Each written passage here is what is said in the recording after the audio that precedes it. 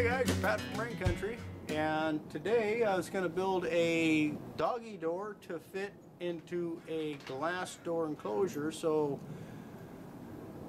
the dogs don't have to have us wearing out the roller bearings on the sliding glass door, which seems like every 2 minutes they want out and every 2 minutes they want back in this time of year. So anyway, I got a little bit of research and development to do on the door before I go out and see what I have for materials to do the project. What I have to do is I need to take some measurements, and one of those includes a wide load test for our little black dog that we have. Whatever she fits through, we know the black and white dog Cody will be able to fit through. That's going to be the size of the opening right there. Hey guys, where's the rats at? Go get the rats. Go get the rats. Oh, she made it. Okay, come on back in here. Come on guys. Come here. Oh, good job. Oh, good job. Okay, wide load test done. So a little fat black dog made it through the door. And so I could go ahead and use a rough sawn, a rough cut 8-inch wide board and 76.5 inches long. So we'll take let's go out to the shop and see what I got. Okay, we're out here at the shop and I found a 2x8 rough sawn cedar board that I think will be just fine for our project. This looks a little ugly right now, but I'm going to go ahead and finish that out to where that'll fit in the door, and I'll plane it down, and then I'll cut a notch out in the bottom and hang a little door in there, and let's see how well that works. Get a 76.5 inch board out of this. Try to avoid all the cracks and everything in it, get the best select piece out of here. So that's a real straight board. So I mean, it's not 100% critical that I make these exactly square, but this is a straight edge, so I'm not too worried about this having to be perfect. The board to be cut perfectly square. It's going to be really close and close enough for this project. So I'm going to double measure that door opening that I need, just to make doubly sure that I cut this at the right spot. I'll square the board up. I'll cut this off the length. I'll run it through the planer, get it to the right thickness, and then I'll joint one end, and then come back over here and just make sure that the board is true and square.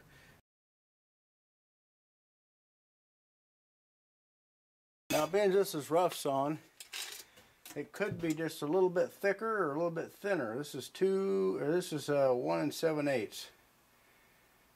So I got to set the planer up for 1 7/8. And this is a clean board. Believe it or not, it doesn't have any dirt on it. So that's the other thing I want to look for. I also want to look for maybe a little rock or anything that's embedded in it, or sand or dirt. Don't see any of that kind of stuff, so I'm ready to go ahead and run this through the planer.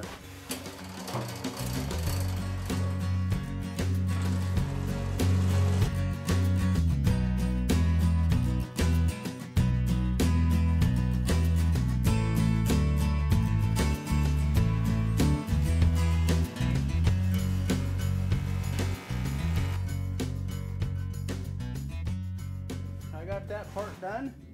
We're at just a little bit better than 1.5 inches. Okay, here's my, right at 1.5 inches. The door opening, the width is just about 1 inch and maybe 5/8, but I want a little bit of wiggle room in there to where I get this in and out easy. So now I'm going to run one edge here through the joiner. I want to look down the horizon of the board here. I call it the horizon, but it's just the one edge of the board. And what I want to do is I want to have the concave side facing down when I run this through the joiner. This side is actually just barely concave. So I'm going to run this side through the joiner. I'll show you what I'm going to do. You don't want to run the convex side through, or you won't get a nice flat edge by the time you're done, because the flat fence is going to ride against each edge of this thing as you're running it through there. And if I had the convex side out, then more than likely it'd have a difficult time trying to get a straight edge on there.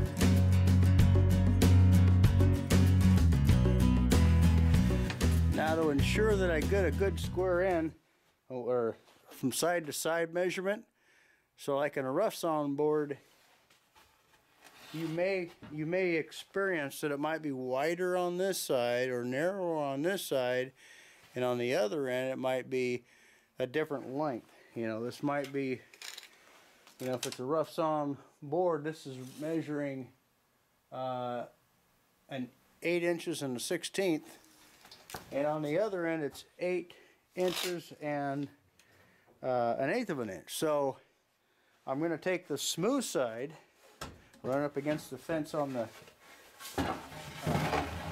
table saw here. I'm going to run that out to 8 inches, so 8 and let's go for 1/8 and a 1/16,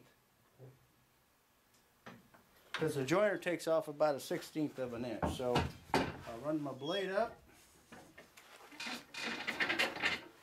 to 1.5 inches.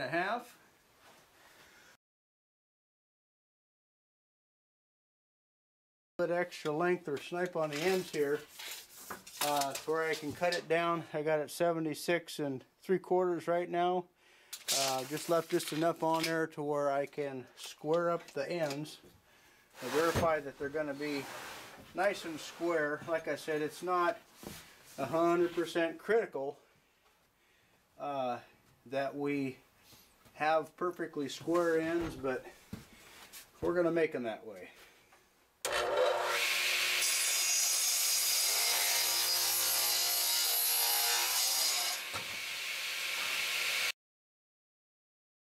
When I was kind of grading this board here, I had to have a little bit of a crack right here, so I'll be able to cut some of this crack out when I cut the dog door in here.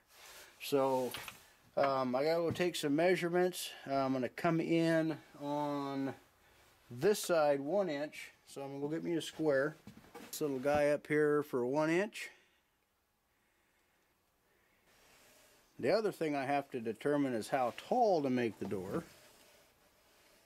The inside of the door frame is 1 inch, and so I'm thinking I'm going to go maybe 1.25 inches, just to leave a little exposure on the outside, because I want this door, the little swinging door on the inside, to be able to flip back and forth and not get hung up on the door casing. So anyway, let's go for an inch and an 1/8.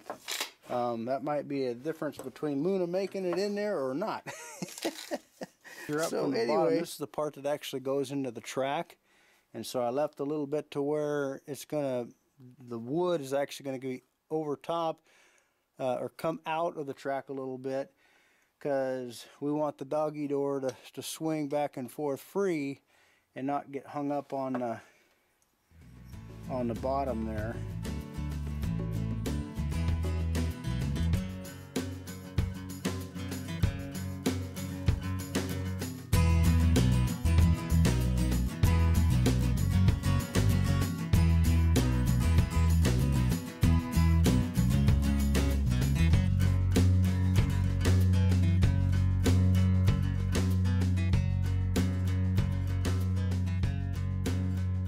I'll go test fit this over in there in the doorway, and go see if the dogs can fit through it. Who's the rats? Go get them! She didn't want to come back in that one time though. She's like, man, come on, Luna, come here. Humiliated. Look at her. Come here, little fat doggy. That's a good girl. Yeah, she can do it. Here you go. This is where the door latch goes, And so I'm going to have to cut a notch out in the 2x8 in order to make that, to accommodate, you know, so the 2x8 actually slips all the way in here. So what I'm going to do is I'm going to line up the very edge of this, the top edge of the latch, and then the bottom edge of the latch. Okay, so I put a notch on the top side where that elevation is, and then the bottom side where that elevation is. And I'll set this back in place. Now I know where to mark the board.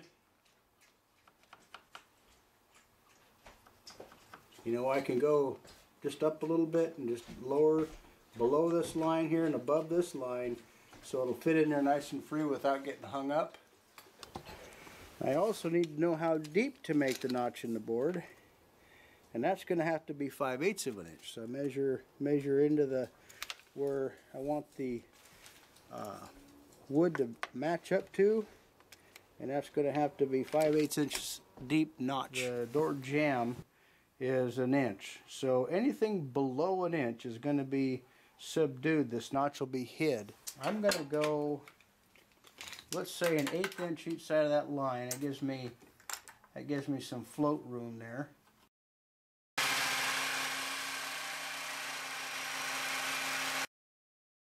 When I shut the door, I put a little dimple, a little mark where you can see right in here where there's a screw, an adjustment screw in the doorway that kind of protrudes out on the door. So I want to make, like with the Forstner bit or something like that, just make a little indentation right here so the door is going to fit flat. Now up there where the door handle is, there's a couple of more of those screws, and they're off to one side a little bit. So I'm going to make a little divot for those.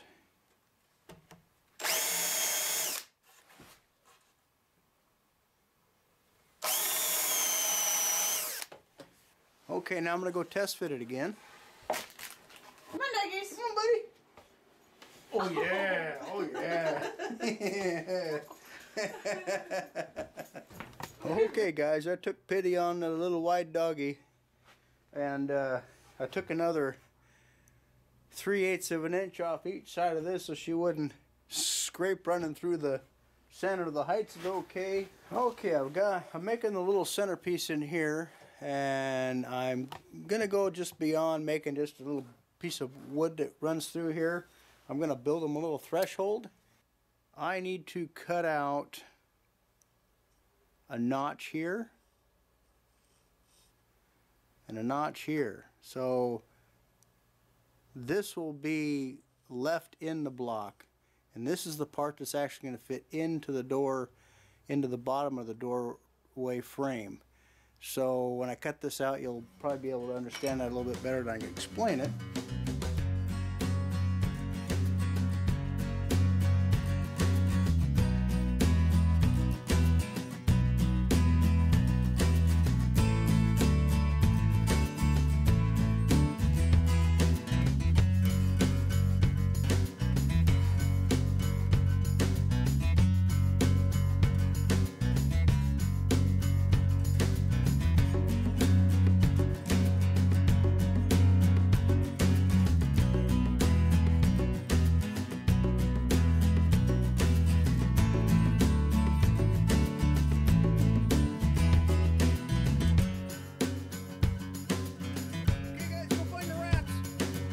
Where's the rats at? Hey, you fit a little better through there that time.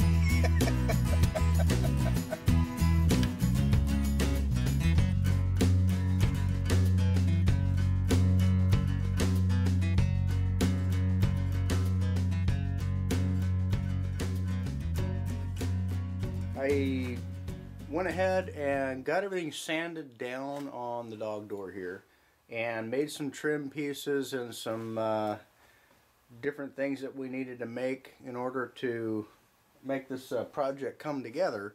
I didn't want to bore you with all the sanding and different details that I did on this, but basically what I did is I rounded or chamfered the corners on this trim piece. Basically what's going to happen is that the door, the sliding glass door, is going to actually kind of fit inside this little groove here. This is going to kind of overlap the door some to hopefully cut down on some of the draft that we're gonna be experiencing having this open. So that obviously goes right in here, and so the door is actually gonna butt up against the inside of this.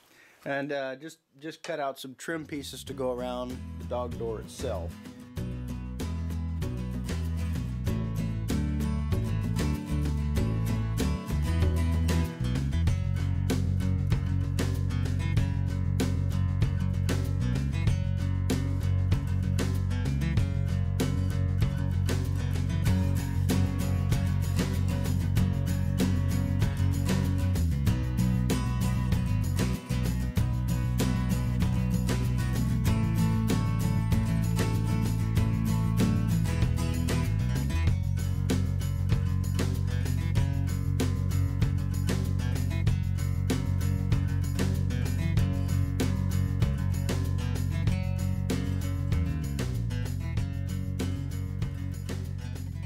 Hey guys, so the last couple of days I've just been adding a couple of coats of finish to this dog door here, and I got another coat on here. This is the second coat. I'll let that dry. I think I might put a third coat on there, but now what I need to do is work on the dog door. What I have marked out here is a piece of acrylic that is the same size or just a little bit smaller than the door opening, and I plan on putting a piece of piano hinge in here, cleaning up the edges of this as I cut it out and make it smooth.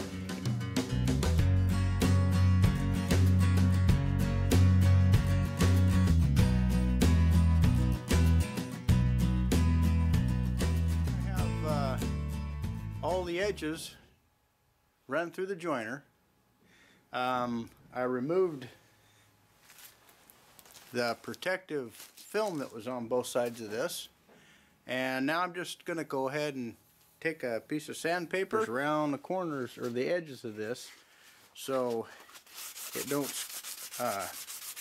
cut anybody running in and out of the door.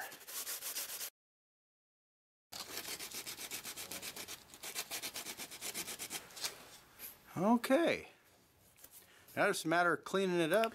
Next thing I want to do is I'm going to get a piece of piano hinge and rivet it on here, and then I'll screw it to the top of the dog door on the wood part of the dog door, and we'll see if this is good enough to hang straight and where the dogs will learn to walk through it.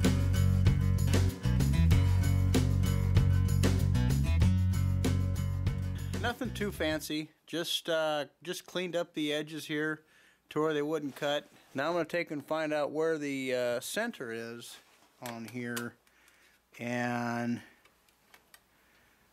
figure out where I want to hang that. I want that to hang to where the very top of the door is obviously flush. Let's see, I got to make that to where the hinge will operate both ways, and that will be like that. Not getting too scientific with this. I'm just gonna go ahead and do this with a hand drill, and I just had these rivets on hand. They're 3/16 in diameter, 1/8 inch to 1/4 inch grip range, and I just went over there and got a rough, just eyeballed the drill bit that I need to accommodate these holes, because I don't want this thing slopping around any, and I don't think once the grips are, the rivets are in there, that I'm going to have a problem. But trying to get them to fit nice and tight the first time around, so there isn't any chance of it moving on me while it's hanging in the dog door frame. So let's see. I want to make sure I get this on right. So this side here I'll drill out.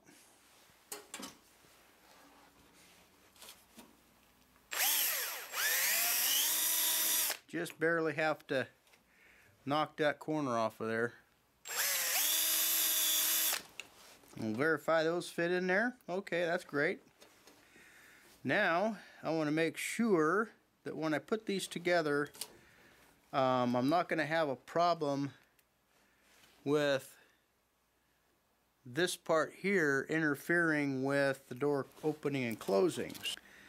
Now I have to envision when I put these on here, that'll open free that way and open free that way to 90 degrees. So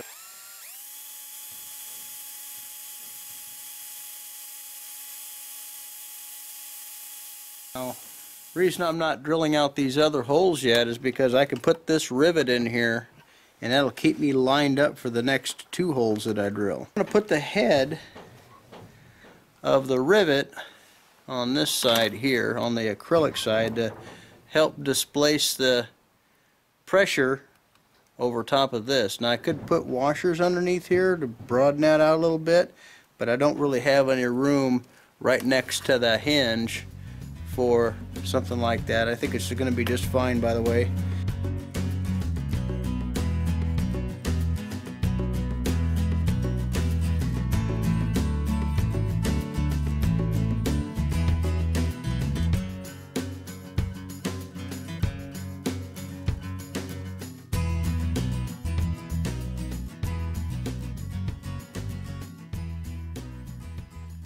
Well, we'll see how that works. I didn't account for the heads here. I still think they can get through there, but I'm gonna see if it'll hang okay and give that a shot. Guys, doggy door test. Go get the rats. Go get them. Go get the rats. Go get the rats. Go get them. Oh, go get the rats. What is it? Go get the rats. Go get them. Go get the rats. Oh, there's a rat out there. Go get it. Oh, no, let's go get the rat. Go get him. Alright, now that the dogs have been using the door for a few days and are used to it, I want to show you how well it works. Oh, doggies! Go get the rats! Go get the rats! There's rats out there! Go get the rats! Go get the rats, Luna! Go get the rats! Look at that! So it's working great, and then right here I just grabbed this piece of plywood, and I'll put it here if I don't want the dogs to go out for any reason. But for now, they can come and go as they please, and it sure saves me a lot of time in the day that I'm not having to open and close the door all the time. Alright, well I hope you enjoyed this video and that maybe you learned something new. Thanks for watching, take care, and God bless.